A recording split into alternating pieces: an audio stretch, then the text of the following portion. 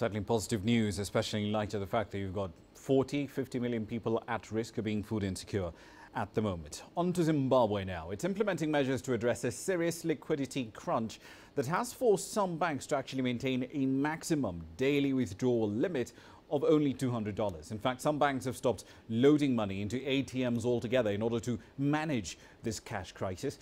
The Reserve Bank Governor, Dr. Mangundya, insists the crisis is not being felt across all banks and the central bank is working on a policy to resolve the matter. Bank customers in Zimbabwe have been up in arms over their inability to get access to money from the banks.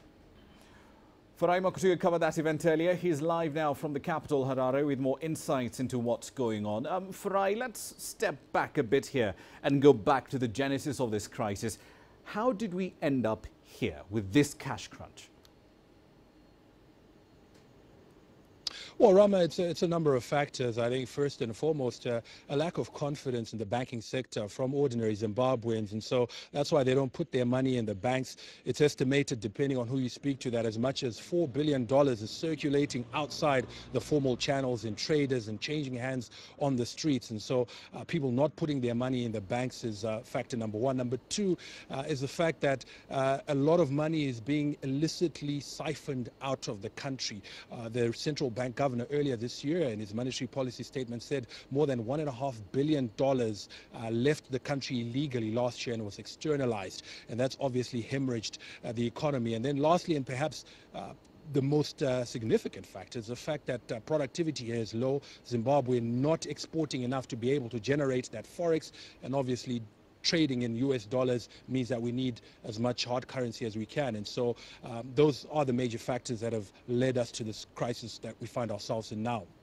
Indeed. Financial inclusion has been something of a theme, especially from the finance minister over the last couple of months. In fact, as recently as March, the IMF was recommending that a lot more work be put into expanding financial inclusion. Where does mobile money fit into that wider plan?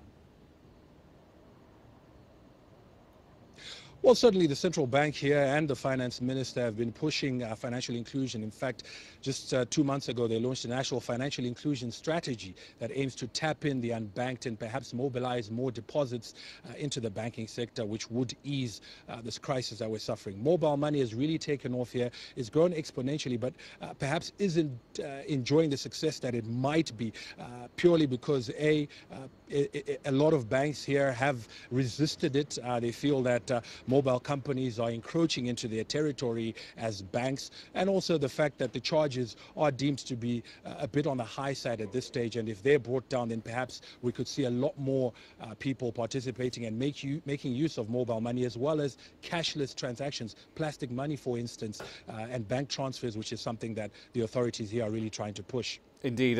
Finally, Farai, I was looking at the figures on payments from Zimbabwe Central Bank just before we went on air. Mobile money accounting for less than 10% of all payments made in Zimbabwe in the last quarter of 2015. Mobile penetration is fairly high at about 90%. And you've listed the technical issues that are limiting the uptake of mobile money. Is there perhaps an attitude problem, perhaps a lack of trust in mobile money or electronic money for that matter in Zimbabwe? Well, I don't think it's an attitude problem where people don't trust mobile money. I think, as you mentioned, the mobile penetration extremely high. I think the issue is a paradigm shift for Zimbabweans. We've, for many years now, been a very cash society, a cash economy. People carry their cash with them. We pay for everything in cash. And that is one of the things that I think is perhaps behind this, where people want to have their hard currency in their back pockets, want to be able to pay for everything in cash. That perhaps is the biggest challenge, and certainly one of the things that authorities here are trying to get changed and get people to adopt methods that aren't necessarily cash. Indeed. We'll leave it there for the time being. Thank you very much for your insights. That's Mangundya, of course, live from Harare. Earlier on, he was covering, of course, the press conference where those measures were announced by Zimbabwe's central bank.